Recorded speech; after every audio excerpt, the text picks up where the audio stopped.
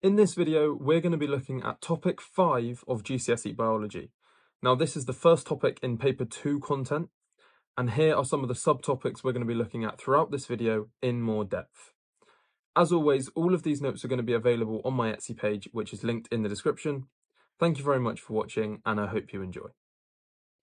First of all, what is homeostasis?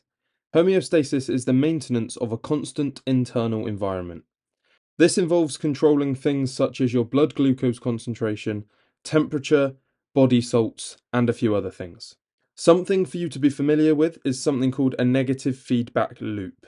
So as you can see here, if we start in the top left, a stimulus is detected as being too high.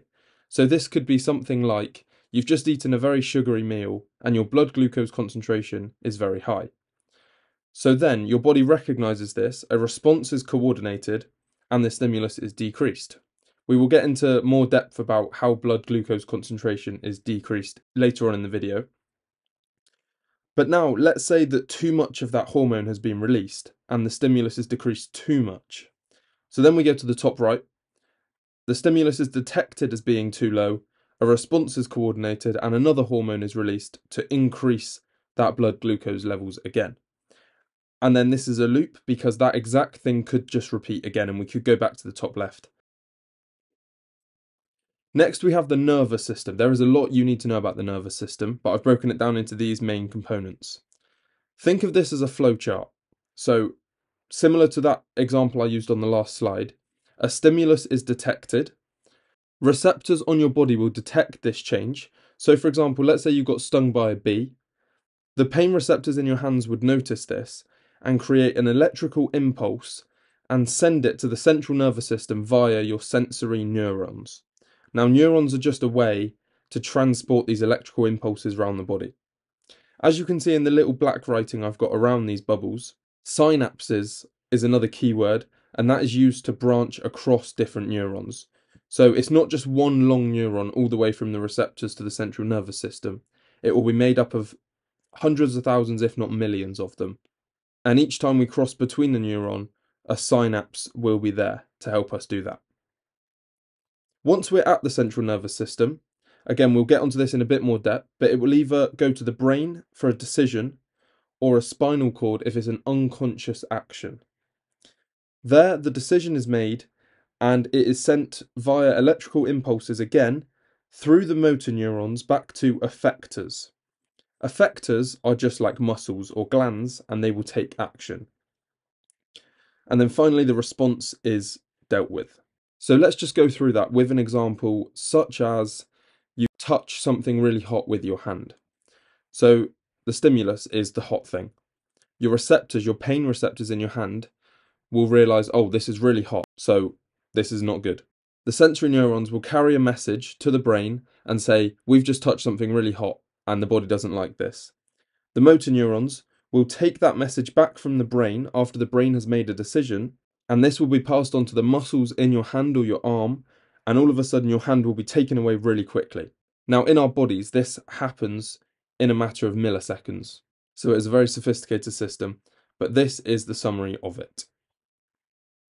Next, we have a reflex arc. Now, I'll just let you read those bullet points on the left-hand side here. So this is purely for stimuli that could cause harm. So using the examples I used before, the bee sting, or if you touch something hot, this would be a reflex action. It basically just skips out the brain and uses our own reflex to deal with the problem. Next, we have the endocrine system. Here is a brief summary of 6 of the main glands and organs that are used in the endocrine system. Endocrine system is purely for hormones. So the pituitary gland in the brain is what we call the master gland, and this controls other glands to release the hormones.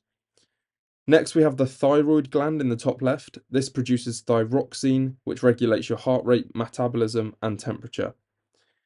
We have the adrenal gland, which sits on top of your kidneys. It releases adrenaline to prepare for a fight or flight response. The pancreas produces insulin and regulates blood glucose. That sits just underneath. And then whether you're male or female, the testes release testosterone, control puberty and sperm production. And then the ovaries, if you're female, produces estrogen, which is involved in the menstrual cycle. For triple students, I believe there is a few more that you need to know about, but this mainly covers the bulk of it for everyone. Blood glucose maintenance. Now, blood glucose was something I mentioned earlier. There is a good play on words here. So insulin is produced when the sugar goes in. So effectively, when you've had that high sugar meal, insulin is released if the blood glucose gets too high to help bring it down to a safe concentration. Glucagon is released when the sugar or glucose is gone. So when you don't have enough of it anymore, glucagon is released to increase that blood glucose concentration. Now, sometimes people's bodies don't produce insulin or glucagon properly, or their body becomes immune to it, and this is known as diabetes. We have type 1 diabetes and we have type 2 diabetes. Type 1 diabetes is where the pancreas doesn't produce enough insulin, and treatment involves injecting insulin into the body. And type 2 is where, typically when a person has a sedentary lifestyle, so they become overweight or obese, and they have an unhealthy diet. So to reduce this, we can do the opposite. We can stay fit and have a healthy diet. Finally, we have the menstrual cycle.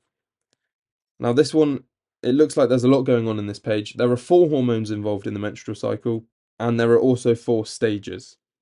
So as you can see here, this graph at the bottom is purely to do with the lining of the uterus and how it changes throughout a month cycle. So stage 1, for the first 4 days, the lining is broken down, and then the lining builds back up for the next 10 days. On day 14, roughly, stage 3, the egg is released, and then stage 4, the lining is maintained before going on to the next cycle. As you can see up in the top, I won't go through and read all of those, but FSH, estrogen, LH, and progesterone are the 4 key hormones. FSH stands for follicle stimulating hormone, and LH stands for luteinizing hormone.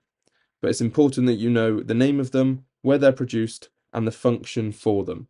Again, this is for both combined and triple science, so don't feel like you should skip over this.